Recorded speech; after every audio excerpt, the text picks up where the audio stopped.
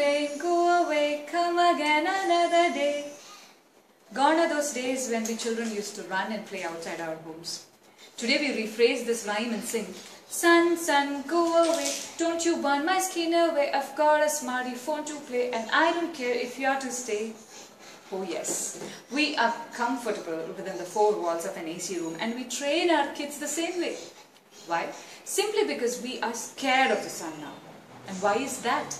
Because they say that the ozone layer has depleted so much that now when we go out in the sun, we are exposing ourselves to the carcinogenic UV rays from the sun.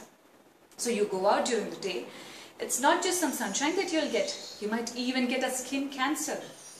Oh, that is scary. But all is well and all is safe now that we are sitting inside. Life is beautiful. 30 to 40 years down the lane, you start getting a few grey hairs on your head and life welcomes you to the age of oohs and outs. You can't walk a few kilometers, let alone run. You can't sit or stand for a few hours at a stretch. And finally, after trying out a variety of ointments and painkillers, you go to the doctor. And he says, you are perhaps vitamin D deficient and you should be on regular supplements. Wow. Here's what you've got for yourself for the rest of your life to feed on. Time for a rewind to see what went wrong, where and when. Years ago, when you chose to stay away from sunlight, they said you are safer, but what they did not say is that you are denying your body an opportunity to synthesize vitamin D.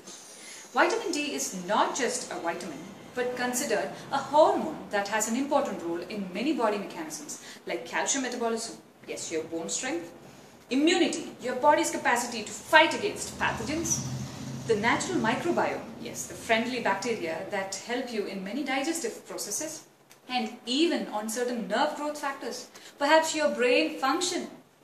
Vitamin D is majorly obtained by the natural process of dermal synthesis from cholesterol in the presence of UVB rays from the sun. Our skin naturally contains a precursor to vitamin D. When the sun's ultraviolet rays touch the skin, they convert this precursor molecule to vitamin D3, which then follows a metabolic pathway through the liver and the kidneys where it is converted into a molecule called calcitriol, the active form of vitamin D.